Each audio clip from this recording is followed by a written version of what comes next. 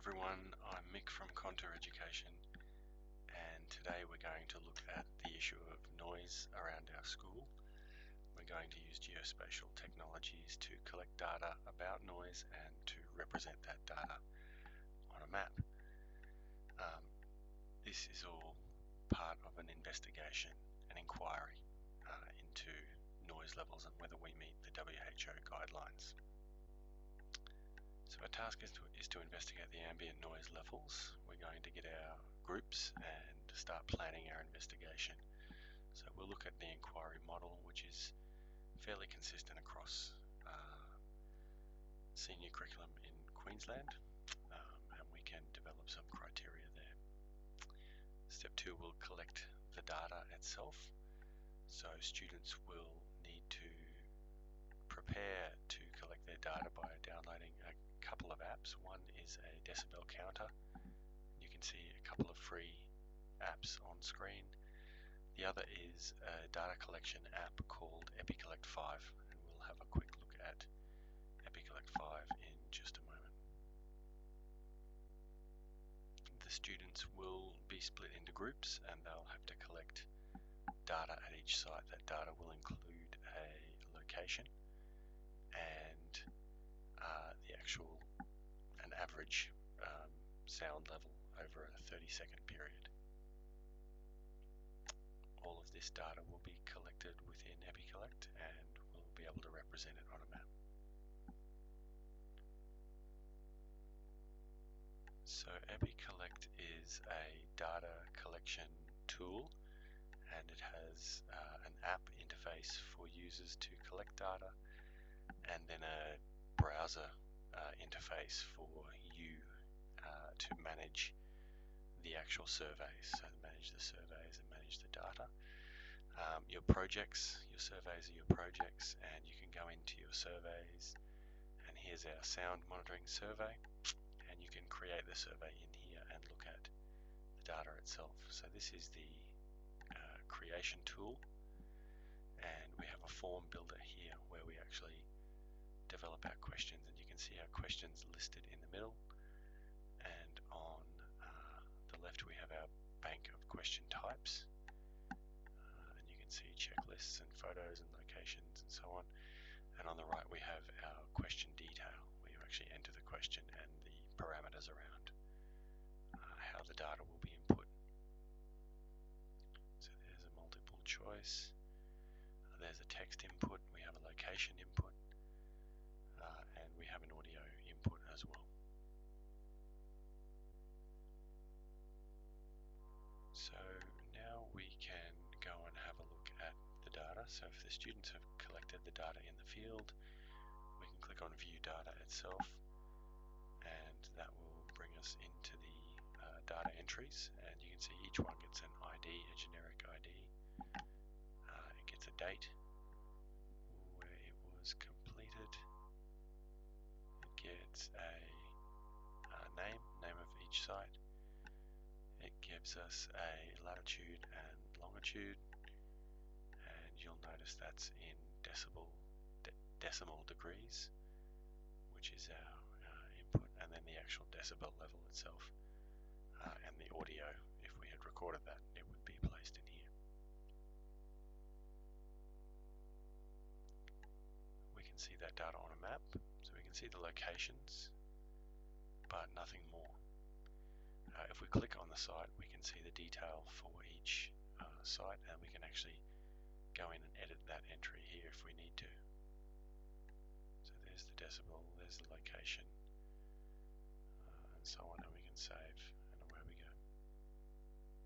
We can also download our data here using the download option, and you can give your project a name, a distinct name. Your students can search for that name and find your project when they need to conduct the survey. So our next step is to actually map the data. And so if we download the data, we can save that file to our local machine.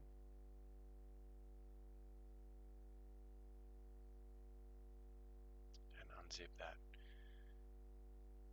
It is best to convert to a spreadsheet.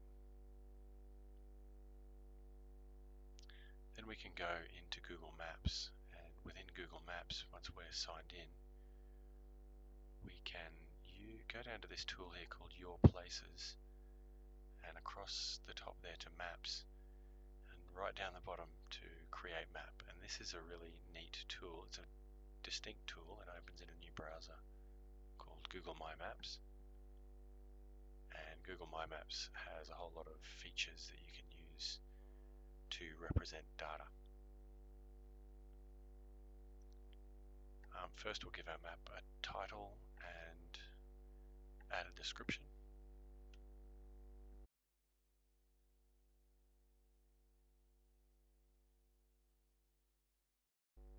And that's updated.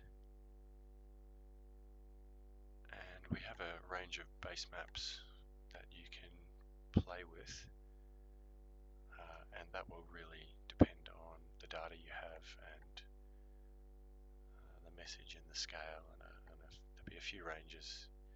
There'll be a range of options as to why you would choose different base maps, but they are there. And then we can import data on this data layer. And if we go and find our spreadsheet, we can import the spreadsheet here or bring it in from Google Drive.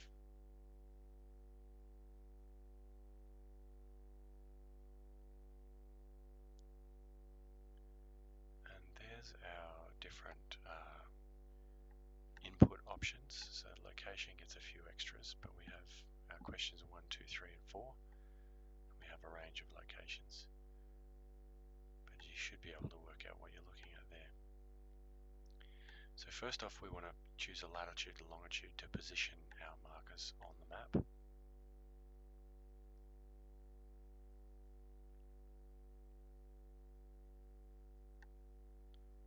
We tell the computer what is what. And then we want to use the site name to actually title each marker. And Google now goes and places the data on the map. You can see it's placed in the right location, but it doesn't tell us anything more than that. If we update our style, little paintbrush icon there, and we're looking to style by column, and we want to choose our question 3, the audio, and then we'll flick from categories to ranges, because we're dealing with a range,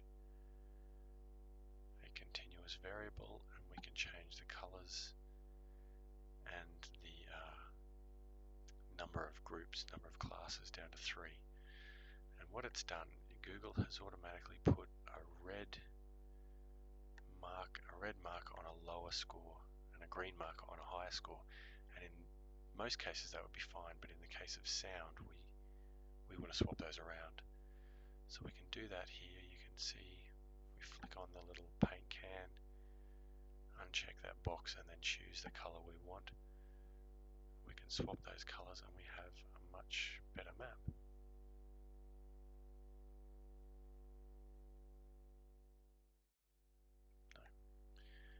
So now we cross-check what is the WHO recommended level. It's about 85 decibels.